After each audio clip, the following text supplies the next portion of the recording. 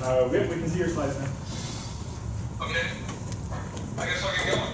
I'm Warner Walsh. I'm on the FreeBSD core team, and I wanted to give a little bit of a core team update since the elections this past summer, and talk a little bit about what's going on. Here's a number of things that the core team is working on. I'm not going to sit here and talk every single one of these to death. I don't think that's necessarily useful. These are a number of topics that have been in the core team's monthly reports to larger or smaller degrees. So I will start talking about some of the more important ones. So one of the things that the project has had for a long time is working groups. In years gone by, these have been self-organized. The TCP transport team and the Capsicum teams organized many years ago and have regular conference calls to coordinate different people working in those areas. There's also a mitigations and ASLR working group that started when the Spectre and Meltdown class of bugs started hitting. And since last summer, the Beehive team has been added. I have core added these, but really all we've done is brought the right people together. John Baldwin and Michael Dexter have been doing the Beehive call. I've been doing the graphics call, though Nicholas, who'll be talking about graphics later, has really been running it. I've just been sitting there taking notes. And recently it became clear that IFWIP needed some more coordination. Several people were working on it, but they weren't talking to each other. So Drew Gallatin is organizing the IFWIP call, and there's been one or two calls already. These groups tend to work fairly well within within the groups, but they're not necessarily well publicized outside the group. So one of the things that the core team is trying to do is create a meeting place for people to find out about these groups and find out what's going on. We recently announced the GitHub meetings repository for people that want to go and look at meeting minutes. And we understand that more efforts are needed to get the word out. And we're always happy to get feedback on what those efforts might be. One of the things that this core team has tried to do is to improve transparency. A lot of people that were elected to the core ran on transparency, and we've started with a transition meeting with the old core, publishing meeting notes and doing monthly reports. In addition to being transparent with core, we've also started talking to the different FreeBSD hats. These are people like the voice engineering team and the security officer team. And we hope to increase the transparency within those groups as well. One of the other things we've done to increase transparency is increase the level of detail in the monthly reports and try to get them out in a timely fashion. Deadline is a little late, but we've been a little bit busy with the survey. This has been a learning process for all of us, and so again, if there's things that people would like to see us do, or if you have suggestions for ways that we can be more transparent, we would certainly welcome those suggestions. One of the areas that we've been working on is the code of conduct. We've not done so well in this as we would have liked. Jeff Robertson conducted a survey last summer, and he's been driving efforts to get the code of conduct updated. We've talked about it a little bit in our weekly or bi-weekly meetings, and we found that there's a number of other people that have done this, and we thought maybe it doesn't make sense for us to rewrite one from scratch. So we looked at Golang and LLVM. I created a version of those that were tailored to the project, and that's basically where it stood since last October or November. Jeff has had a number of unexpected life events come up. There has been literally hurricanes that hit his house in Hawaii, volcanoes in the Hawaiian Islands, thankfully not his, job stuff and so forth. So we haven't made the progress we'd like, and we think this is a problem. We should be making more progress. This is an important issue. The other thing that we've been doing is we've been trying to fight toxicity and negativity in the project. These efforts are ongoing, but they're kind of slow. We had a lot of unfortunate email in the code of conduct thread that left a lot of hurt feelings, and it takes a while for people to get over those. And there are other issues that come up from time to time. And one of the things that we'd like to do to raise awareness of this issue is to make sure that people know that we don't think that this sort of thing should be tolerated in the project. And when we notice people who have toxic behavior, we talk with them to try to get them to moderate. Oftentimes, this behavior drives other people away from the project, and that's not good for the long-term health of the project. And even if they don't keep people away, people are less likely to contribute. Also, not good for the long term of the project. Again, this is an area where we made a little bit of progress, but we need a lot more work here to help drive the message home. One of the things that we just got out this week, if you're a developer, you'll have the developer version of the survey. This started, I think, at AsiaBSDCon 2018, where people got together and came up with a rough draft of the survey. And we talked for 2 months in the core team about different ways to improve the draft. People edited the draft. And finally, over the holidays, things kind of stalled. So at the beginning of the year, Sean picked up the baton and organized the survey into areas. The original efforts had a lot of good topics that we needed to get pulling on, but didn't have good questions so that we could get data that we could do something with and take appropriate action.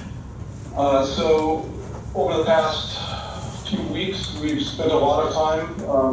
Sean was saying that it was over probably 200 hours of effort to get the survey out. And one of the things that the core team included were questions on how we're doing.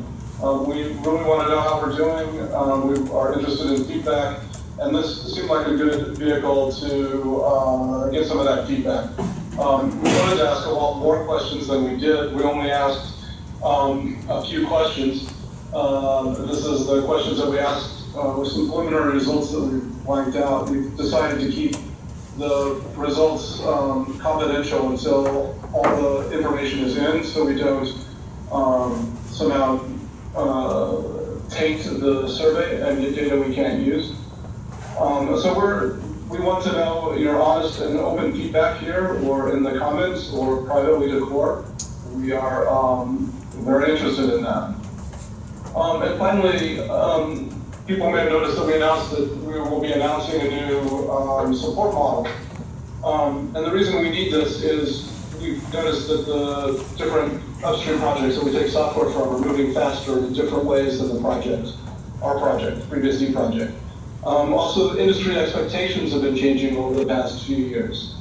And in order to cope with these changes, we may need to change some of the ways that we have been traditionally doing business. So, frankly, we're late to announce this. We wanted to get good data so that we could come up with a data-driven decision-making process for this. And the survey took a lot more time than we had originally anticipated. So things are delayed.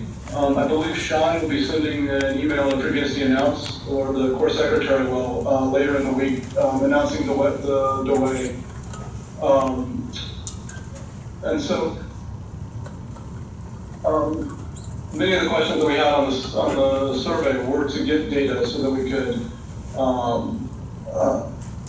do do some data-driven decisions here and maybe reduce some of the friction in the project. This is an ongoing issue and a very sensitive one. So, in summary, this is kind of some of the big picture that we're trying to accomplish. We want improved transparency to what's going on in the core team. When we had the big threat of doom about the code of conduct, there was a lot of mistrust about the core team using the code of conduct to punish people that it didn't like. And there have been other instances where it was very clear that core was not communicating well, and this was a problem for the project. So this team would also like to promote more functional interactions between people. We've had instances where the project has allowed some dysfunction to fester for too long, and that's not good for the health of the project. Another thing is we need to scale our efforts better. You may have noticed a number of the items that I talked about were, hey, yeah, we got started and it's stalled. And that's not, I hate standing up here and reporting those things because that means we're not being as effective as we can be. So we're going to be looking at additional working groups or similar such things to tackle some of the issues that are facing the project. For example, bug busting. I didn't put that in the chat, but we're looking to bring in people that have been active at bug busting to see if there are ways that we can make that situation better. And finally, we're trying to reduce developer friction, both from interpersonal friction as well as from the process. If you come to the project and people are grumpy with you, you might not stay. You come to the project and it takes you all day to make a 10-line change, you're not going to stay. And so we're looking at ways to reduce this friction that makes the contributors and the volunteers' time that we have more efficient so that we can be more respectful of their time. And I just want to end on, be the change you want to see in the project. So that's my presentation. I'm going to stop sharing, but if are there any questions that people have? We also have a couple, or I guess Sean has also joined the call, and he might be able to help with questions on the survey or other things as well, if there's any questions in the room.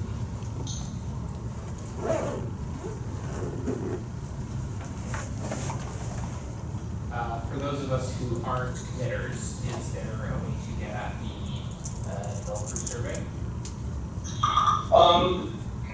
Yeah, there'll be a survey that goes out to the FreeBSD community here in a couple of weeks. We're using the developers in the project as guinea pigs so that we can refine the questions and get the confusion. Oh, is one best or one worse? Those sorts of stupid things that really affect the quality of the data we get, but also we want to put our best foot forward when we ask the community about this. We know everybody's time is valuable, and we will definitely be polling, I believe in 2 weeks is the current plan.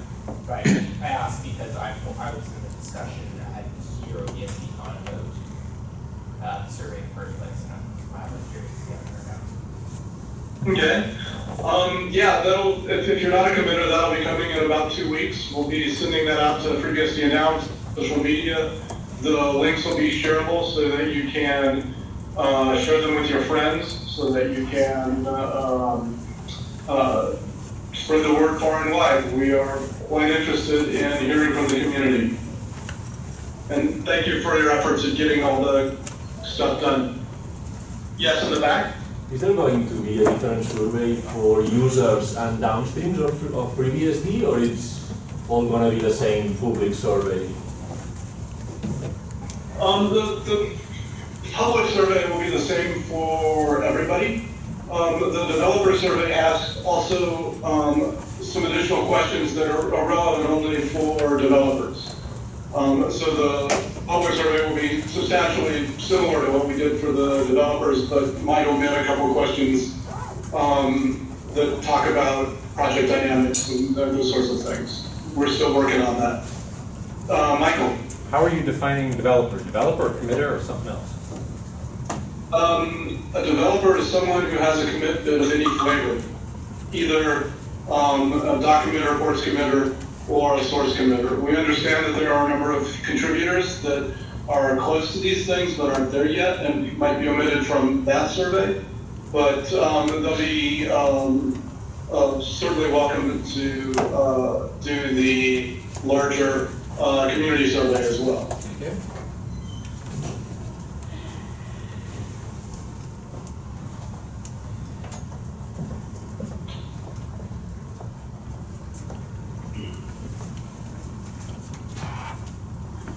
Are there any other questions?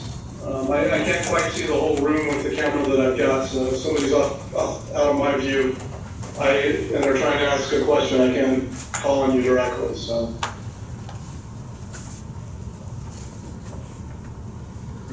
Okay, well, thank you for listening and your time, and I guess it's time for Nicholas and his graphics talk. Thank you, Warner. Thank you.